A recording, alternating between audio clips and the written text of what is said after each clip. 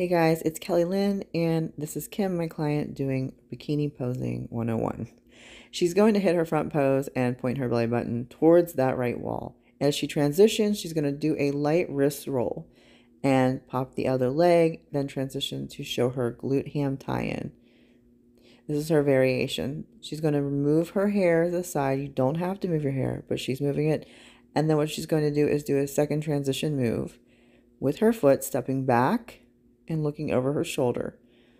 And then what she's going to do is come back to the front. So in order to do that, you're going to do another slight wrist roll, and then you can either keep your hair there or you can move it, but she's moving it. And we're going to do a finishing pose and then wave. And she's going then to walk off.